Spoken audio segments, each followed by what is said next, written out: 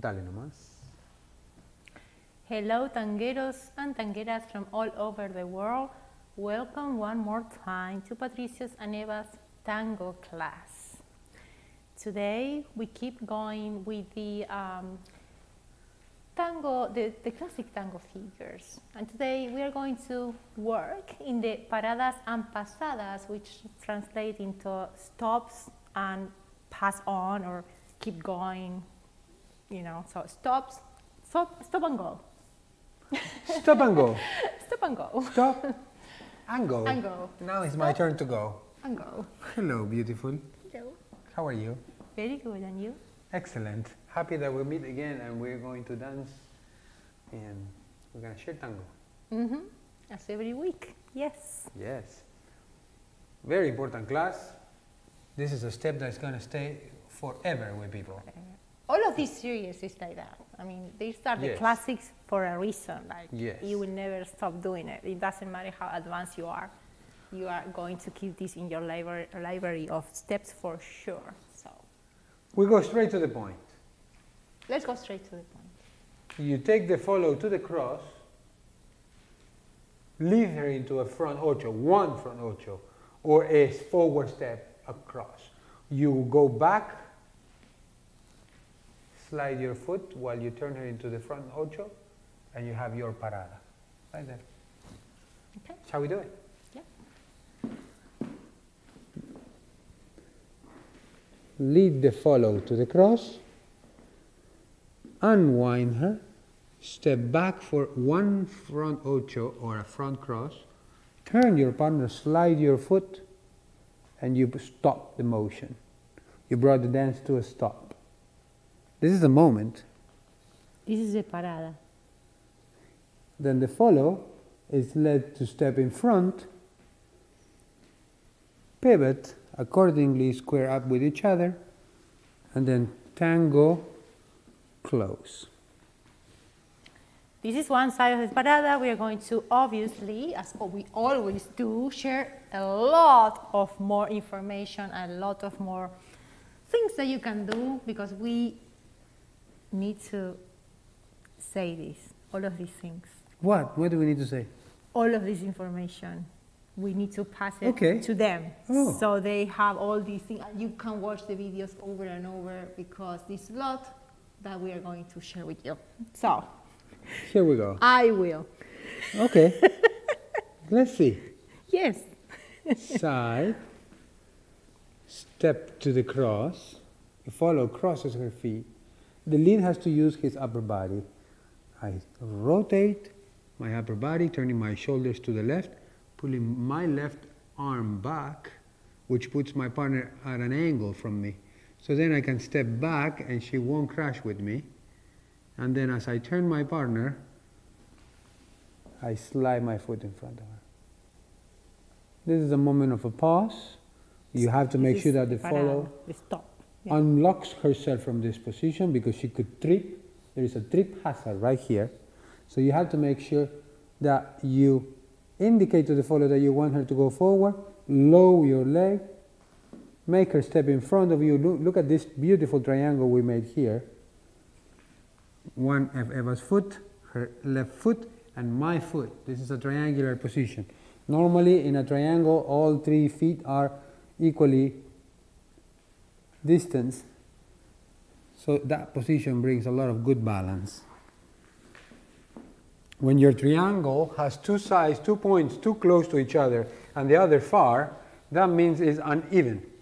So, but when the triangle has all 3 legs, all 3 feet balanced evenly, then it's a very harmonious triangle. Mm-hmm. And there is a good balance in a triangular position like that. So I have a lot of information to share, so I will go ahead and begin for the lead, okay? Okay. So lead, pay attention, because I'm going to go through a couple of the details, okay? So you first, before you move to the side, it's always good to bend your knees a little bit, unlock your knees. I learned this from Juan Carlos Copes, my great master. He used to count this as a 0, or he will say and. 1, 2, he will say. I prepare and begin low. When you begin low, you are inviting to extend your legs in the walk. If the follow is pushed off from a position, she does not have so much time to react, so she goes on a split weight. If you bring your partner slightly down before you push, she has more time to see in anticipation, and she has a more comfortable position to reach before she transfers her weight. And that is your friend, because these movements require that you can understand what happens before the weight transfer and what happens after the weight transfer. It's not simply where you put your feet, but how you put your feet. So take a moment to bend your knees, reach to the side, go to the cross at an angle. Look at my shoulders here at a slight angle. So when I square up like this, my partner, who is at the cross at the moment, as I turn my shoulder, she will rotate a little bit. As she rotates, I step back, and now with my arm, I will cut her and turn her right away. Turn her in her axis, respecting her axis, of course. But you will not let her go too far, otherwise she might take 2 steps. And that will be outside of the axis. Side, forward, forward, cross for the follow.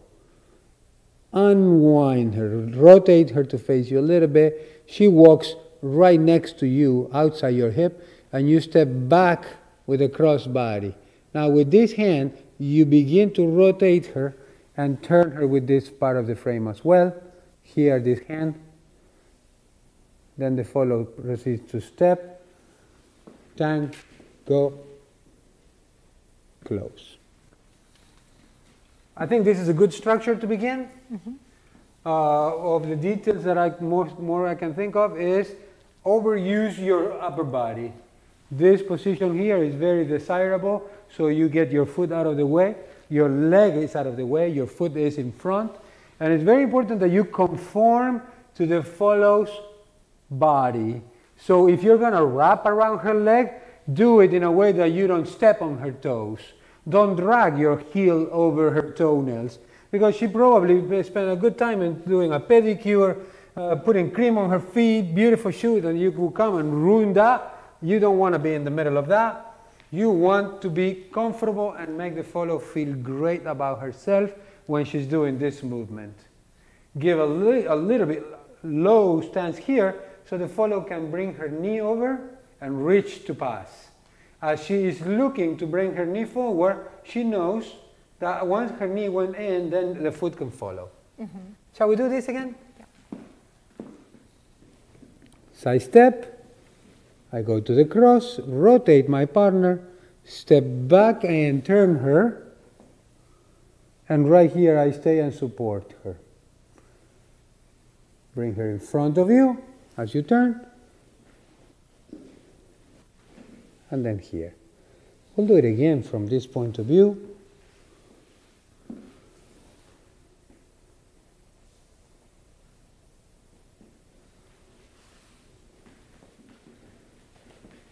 Tango to the side. I have something to say that for me is very important to share with the follows out there. The moment that we cross, like we do the pasadas, which is the second part when I step over that foot, I wanted to show that with you actually because it's more, it's more. Yes, what do I do? We do the step. I will show something at that moment only.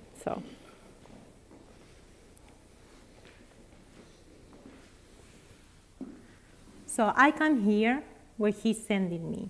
Now, when I go to the pasada and I project that leg, remember about the projection. This is very important for me to share with you because very often I see follow just stepping over with the knee bent, okay?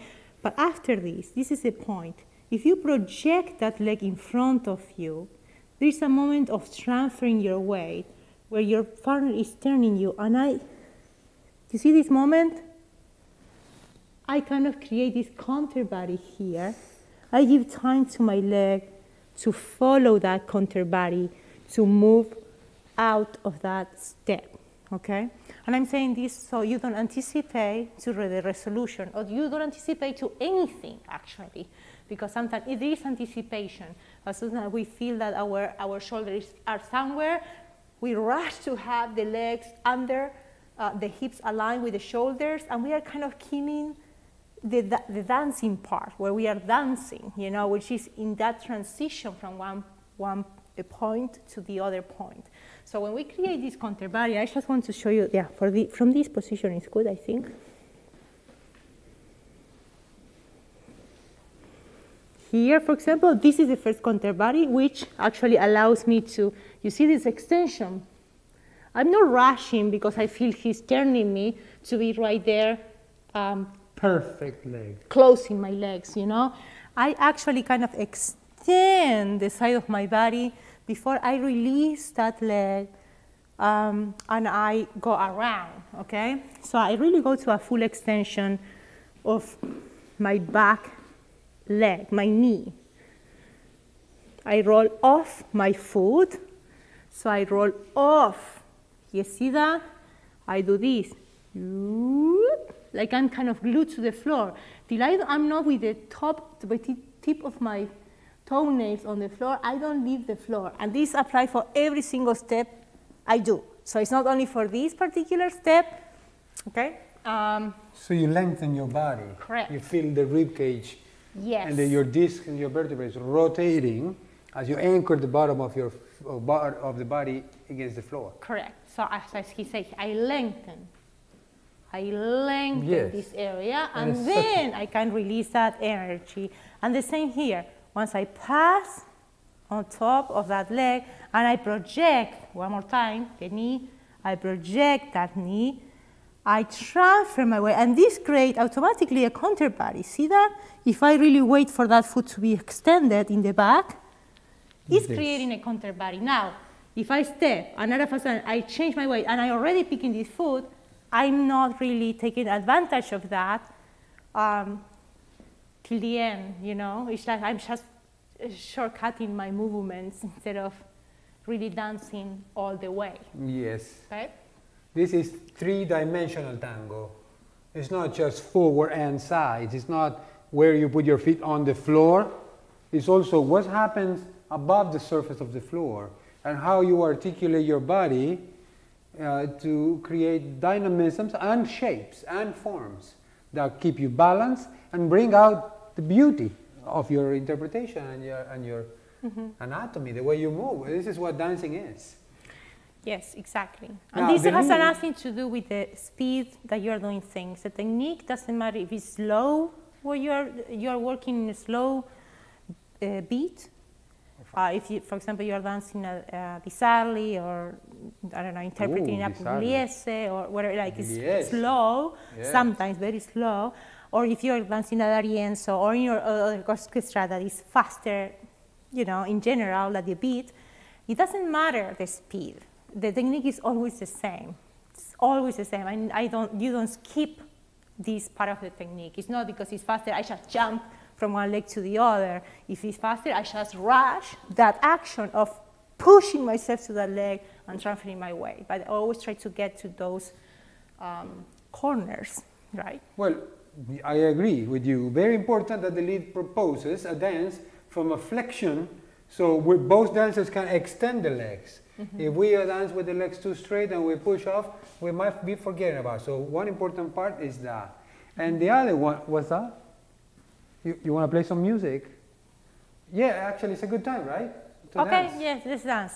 Yeah, that's okay, excellent. But how about we tell our friends how to help our work here and support our channel?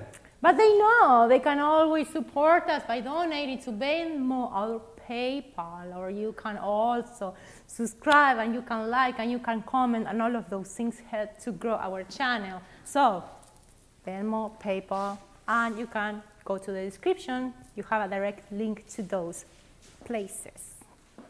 That's great.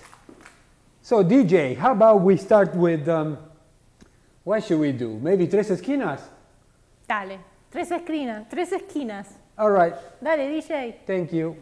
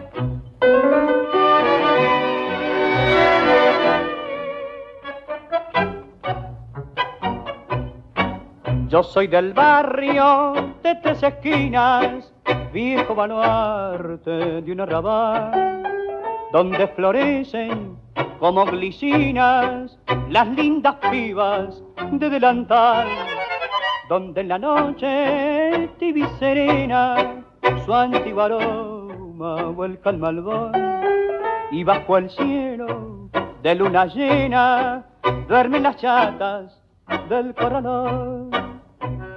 Soy de ese barrio de humilde rango, yo soy el tango sentimental.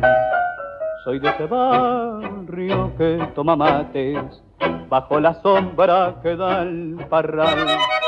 En sus ochavas compadrín de mozo tire la daga por un loco amor. Temen los ojos de una maleva la ardiente ceba de mi pasión.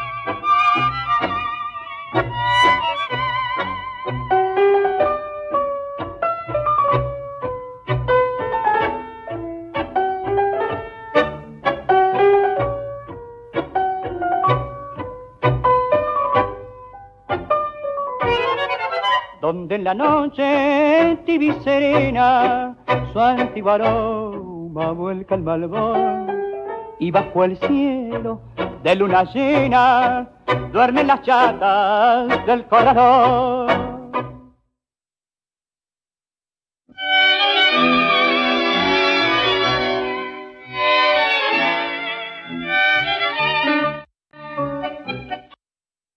Muy bien, muy bien, muy bien. Good job, DJ. I love that. Good timing, great song. Yes, keep it up. What's up? Oh yeah, the next one, yes. Got the next one lined up already. That's nice. Okay, surprise us. You see, our channel is growing. The crew is getting better.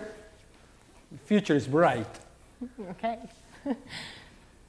Okay, what happened here? Well, we got carried away and we started combining things. You see, you realize that's the richness of tango.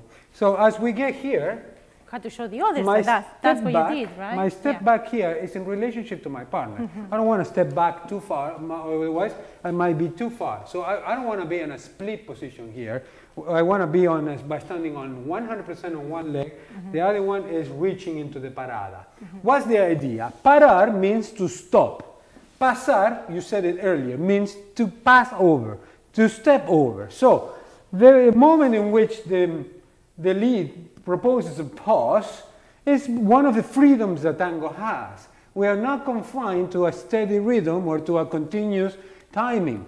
We can pause and extend, so you can warp time in a way in tango. You can do the same movement slow, always following multiple of the beats, whether you step once, or every 2 beats, or every 4 beats, or every 8 beats. But normally we don't just step whatever you want, right? Somewhere where you feel a good accent. So this is a good moment to, when you feel like the phrasing is coming to an end, you could cut it with this. Because at that moment the follow is in one leg, standing with the other one free, and when we have a free leg is when we can decorate and we can stylize our dance. So it is an opportunity for that. Not only that, you're actually bringing the follow right here in front of you, and you have a very close embrace to her.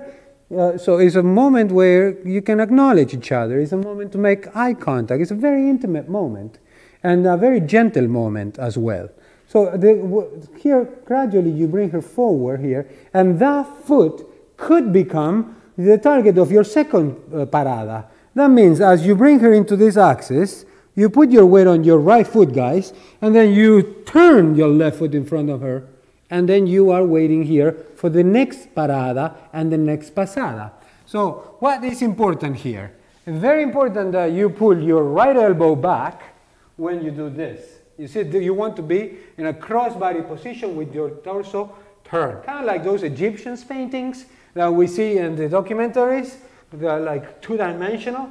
So you want to get round up like this. Then, as the follow steps towards your left, you want to transfer your weight and then make a loop with this foot and look for the other foot on the other side. And when you're on this side, look at this arm here. I'm trying to cross that all the way. I need to get, not only this makes me look like I have a nicer waist, but it also... You look beautiful. Thank you, mi amor. So, yeah, the other day I was standing here at the corner around the coffee shop. I was standing like that. And then two women came by and they looked at me and said, what a waist. And I was like, why they say that to me?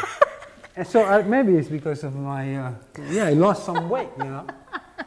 Anyway, it was weird. They weren't smiling when they said it. But they've been complimenting my waist a lot this week. So, it's because of the disassociation. I've been exercising my disassociation. Anyway, so, pasada, you pass over here and see how I transfer my weight towards the right foot and then pull my arm out of the way here so my partner has the space. Very important. Something that I see so often is that some guys forget that the follow needs space and we make him do all the work and we don't give space. So here, as I pull my left hand back, I allow her to turn freely. Because if this arm was here, I will not be free anymore. So She won't. I cannot actually exit the way you want me to exit. You will kind of block my movement. It's like a lever that as I turn, she turns. Yes, and this, this is for the follows. You can add this leg going around in a circular motion. So I was from here, this leg in the back, see? It goes all the way around. So you can do either way. No collection. When you sweep in your lapis, there's no collection needed. Yes. But it's not like it's the only way to do it. You might want to do it just there. It's not wrong to do this. Now, when you pass the leg, you need to have clearance to step over. So you need to lift the knee in front of you. See my knee where it is? My knee is in front of the other leg. I'm crossing that knee. I'm not lifting my knee here. I'm crossing it. Okay, have clearance, and once I have clearance, meaning that my foot can get through, I can choose different things. Right now, I'm just choosing to go close to his foot and slide. Okay, and I will do this side again. I go knees together and ankles together. My ankles here are together. Can you remove that foot a little bit? You see my position there? Ankles and knees, they're together. Yeah. So, I don't want to really be coming like this. I really want to have this position, okay? Once I go in this position, I go up.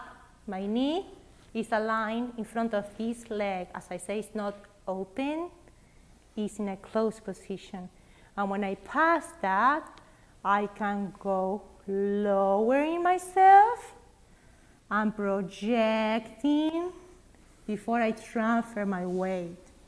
So knees, ankles together, lift the knee in front of the other knee, pass to the other side, project the leg, transfer. This is one way. The other way, common way, I usually do it as well. Sometimes I just extend that leg to step, okay? You don't need to do that, but it's another option. So from this position, you lift and you extend and you step. If you feel... That's more like a ballerina kind of... I wonder where you got that from.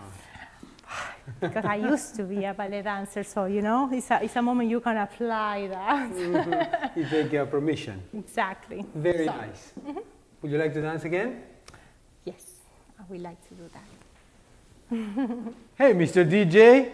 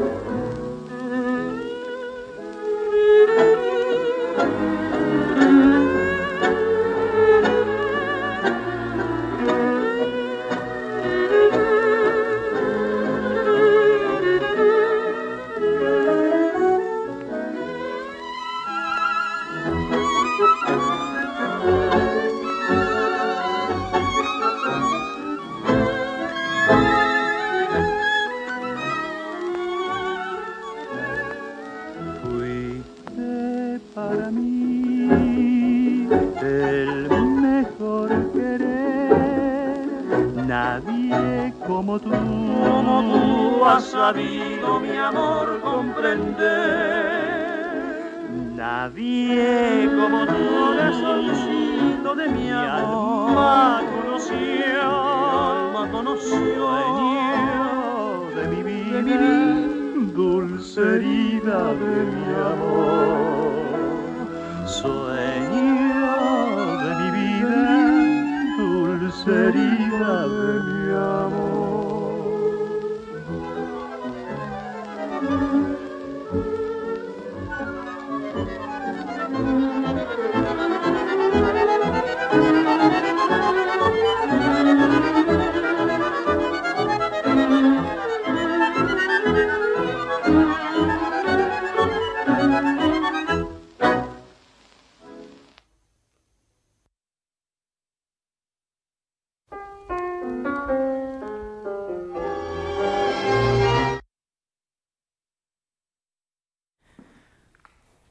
Okay, very nice.